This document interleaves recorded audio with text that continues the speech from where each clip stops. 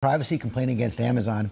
The tech giant has agreed to pay tens of millions in settlements. It's all focused on their Alexa devices and Ring doorbell cameras. Whit Johnson has the story. Good morning, Whit. George, good morning to you. These twin settlements highlight a litany of allegations against Amazon. The Federal Trade Commission accusing the tech giant of unlawfully storing videos and voice recordings for years, impacting adults and children.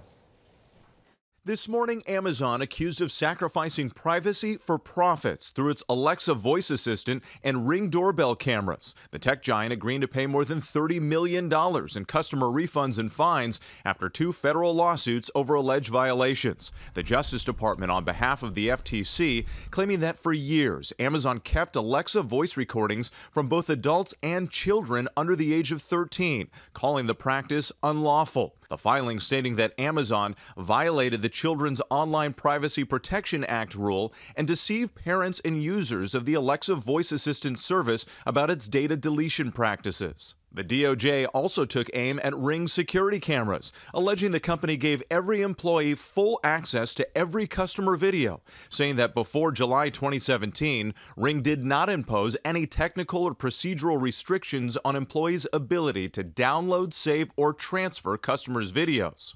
And the lawsuit claimed that due to failures to implement basic privacy and security protections, hackers were able to access the cameras of more than 55,000 U.S. customers.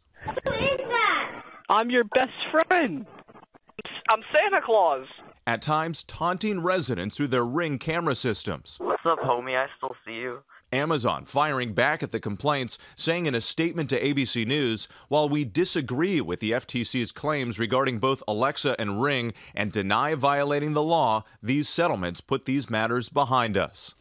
Now, under the proposed Alexa court order, Amazon will be required to delete all inactive child accounts, including voice recordings.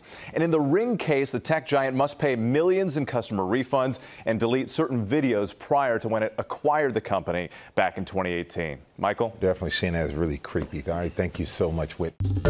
Well, hey there, GMA fans. Robin Roberts here. Thanks for checking out our YouTube channel. Lots of great stuff here. So go on, click the subscribe button right over here to get more of awesome videos and content from GMA every day, anytime. We thank you for watching, and we'll see you in the morning on GMA.